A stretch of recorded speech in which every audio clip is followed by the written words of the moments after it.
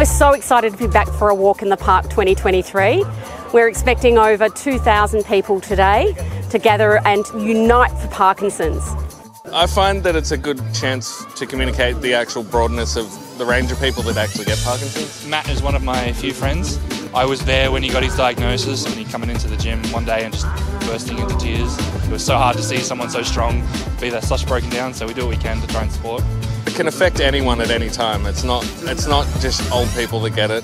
This year is a bit different. We're really lifting the lid off Parkinson's disease in the community. We're so misunderstood and it's really struggled to get accepted, and you get looked at badly because you've got balance issues and you can't take public transport in peak hour because you're seen as a menace. It really gives an opportunity for people to really understand us. Parkinson's is now recognised as the fastest growing neurological condition in the world.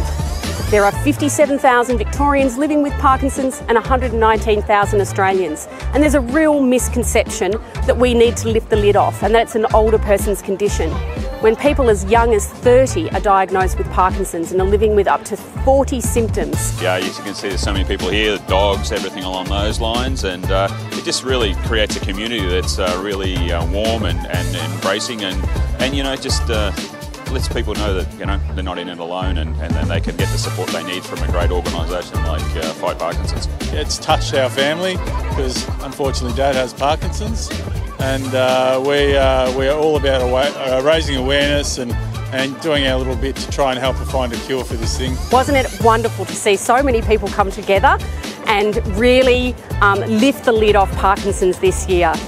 It was an amazing coming together, and it was so beautiful to have community unite and be strong and brave for those fighting Parkinson's.